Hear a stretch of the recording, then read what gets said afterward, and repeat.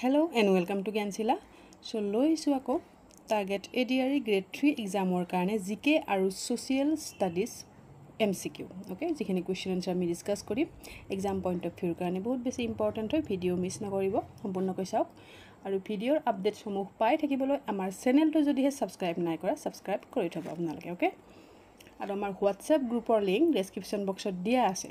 তো যদি তোমালোকে গ্ৰুপত জয়েন হ'ব বিচাৰা তেতিয়া হলে লিংকত গৈ পেলাই group to join hobo pariba.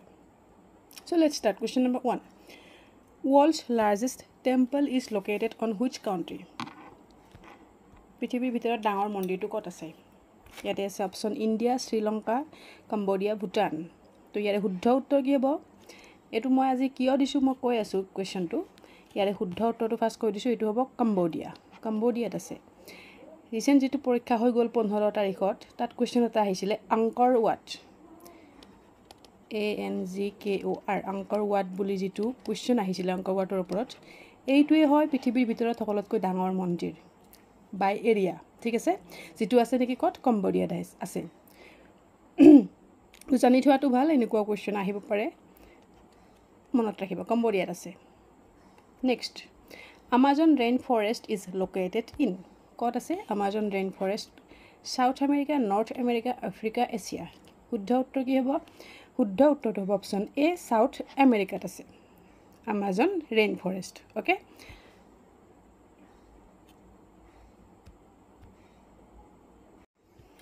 next question number 3. Kabaddi is a national sports of which country? কোনখন দেশৰ ৰাষ্ট্ৰীয় খেল হয় kabaddi? India, Pakistan, Bangladesh, Afghanistan. Correct answer কি হ'ব? কারেক্ট আনসার হ'ব অপশন সি, বাংলাদেশ। বাংলাদেশৰ ন্যাশনাল স্পোৰ্টস হয় কাবাডি। ওকে, আৰু বাংলাদেশৰ ন্যাশনাল ফ্লাৱাৰ যদি সুধে তেতিয়া কি হ'ব? বাংলাদেশৰ ন্যাশনাল ফ্লাৱাৰ হয় ওয়াটাৰ লিলি। ওয়াটাৰ মই লিখি দিছো স্পেলিংটো, ওয়াটাৰ লিলি হয় বাংলাদেশৰ ন্যাশনাল ফ্লাৱাৰ। বাংলাদেশৰ যেটো ৰাষ্ট্ৰীয় সংগীত হেতু কোনে লিখিছে? কোনে লিখিছে? আমাৰ সোণৰ বাংলা কোনে লিখিছে আমি জানো, এটো লিখিছে ৰবীন্দ্ৰনাথ টেগৰে লিখিছে। আমাৰ ভাৰতৰ আৰু বাংলাদেশৰ ৰাষ্ট্ৰীয় সংগীত লিখিছে ৰবীন্দ্ৰনাথ টেগৰে। ওকে,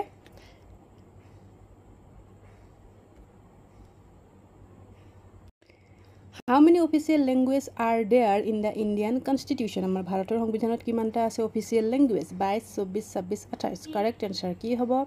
তো কাৰেক্ট আনসাৰ হ'ব আমাৰ অফিচিয়েল ল্যাঙ্গুৱেজ আছে 22টা।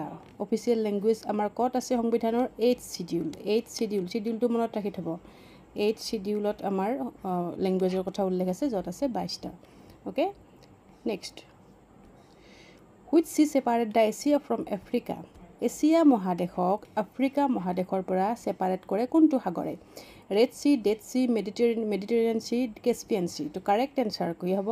কাৰেক্ট আনসাৰটো হ'ব অপশন এ, ৰেড সি কৰে। ঠিক আছে, এছিয়াক আফ্ৰিকাৰ পৰা সেপাৰেট কৰে। ভেৰি ইম্পৰ্টেন্ট, মনত ৰাখি থব। আকৌ যদি সুধে মেডিটেৰিয়ান সি, এইটোৱে কি সেপাৰেট কৰে? এইটোৱে ইউৰোপক সেপাৰেট কৰে। ইউৰোপক সেপাৰেট কৰে কাৰ পৰা? আফ্ৰিকাৰ পৰা। ইউৰোপক আফ্ৰিকাৰ পৰা সেপাৰেট কৰে মেডিটেৰিয়ান সি। Okay, clear?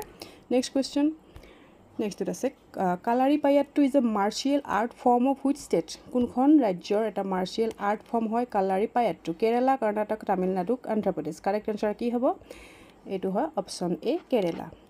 কেৰালাৰ ক্লাছিকেল ডান্স কি আছিলে? কেৰালা ৰাজ্যৰ যেটো ক্লাছিকেল ডান্স সেইটো আছিলে কি? কথাকালি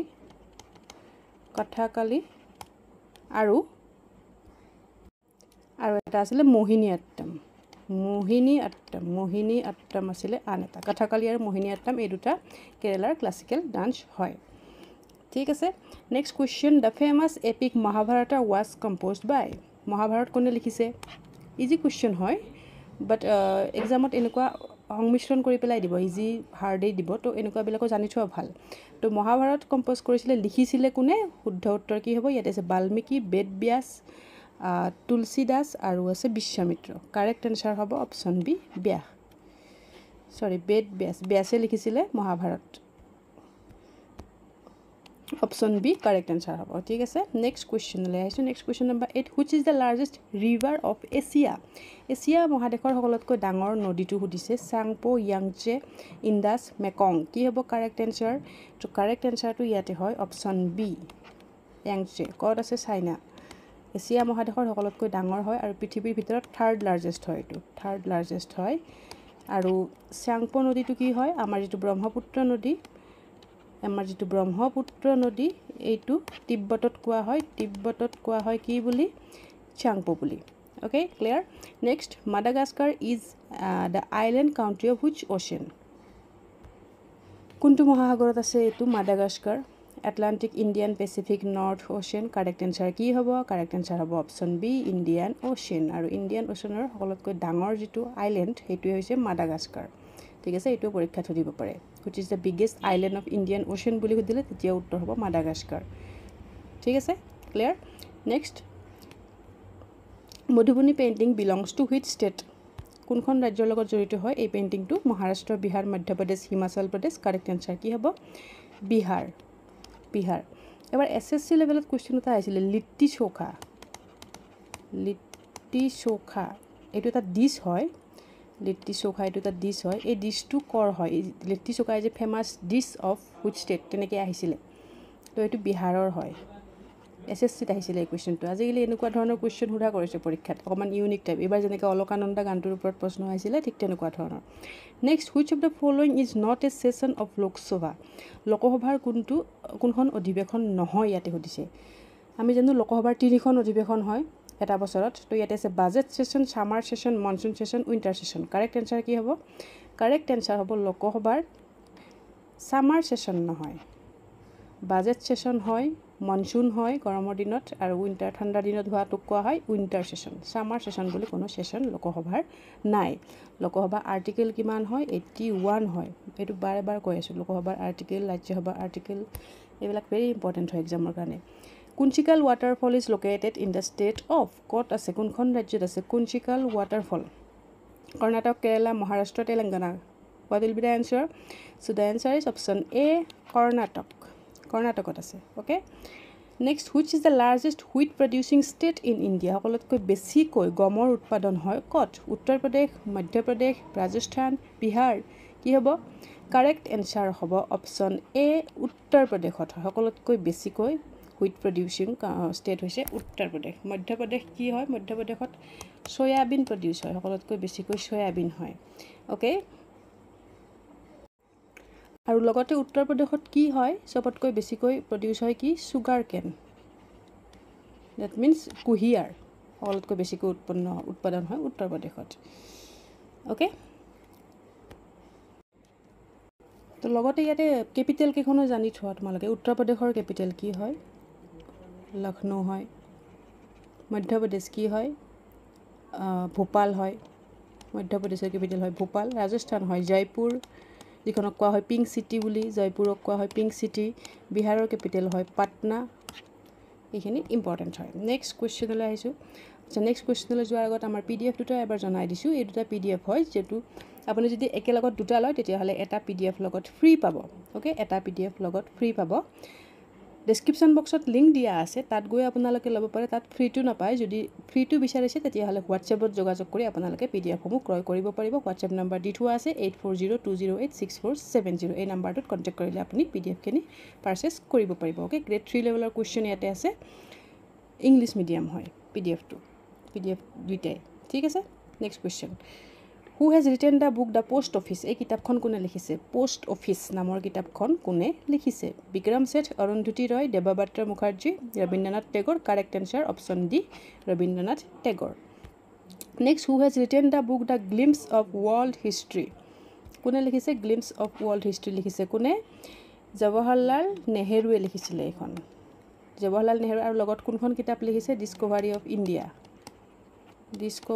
অফ ইণ্ডিয়া পুথিখন জৱাহৰলাল নেহেৰুৱে লিখিছে আৰু লগত এইখনো তেখেতে লিখিছে glimpse of world history clear next home minister Amit Shah recently declared creation of how many new ডিস্ট্ৰিক্টস in Ladakh এটো কাৰেন্ট এফেয়াৰ্স কোৱেশ্চন হয় ইম্পৰ্টেন্ট হয় মই ইয়াতে সেইকাৰণে ইনক্লুড কৰাই দিছো তো কি সুধিছে আমাৰ হোম মিনিষ্টাৰ অমিত শ্বাহে এইটো ৰিচেণ্টলি নিউজত আছিলে ডিক্লেয়াৰ কৰিছিলে যে লডাখত নতুনকৈ আকৌ ডিষ্ট্ৰিক্ট ক্ৰিয়েট কৰা হ'ব বৰ্তমানলৈকে লডাখত কিমানখন ডিষ্ট্ৰিক্ট আছে 2খন আছে কি সেই দুখন লেহ হয় এখন আৰু আনখন হৈছে কাৰ্গিল লেহ আৰু কাৰ্গিল এতিয়ালৈকে 2খন আছে আকৌ নতুনকৈ লডাখত 5খন ডিষ্ট্ৰিক্ট ফৰ্ম কৰিব টোটেল 7খন হ'ব তেতিয়া নতুনকৈ আকৌ 5খন ডিষ্ট্ৰিক্ট ক্ৰিয়েট কৰিব লডাখত এইটো এনাউন্স কৰা হৈছে ৰিসেন্টলি নিউজত আছিল ভেৰি ইম্পৰ্টেন্ট হয় next question number 18 which of the following major circle of latitudes passes through India তো ইয়াতে আছে equator tropic of cancer tropic of কেপ্ৰিকন none of the above correct answer কি হ'ব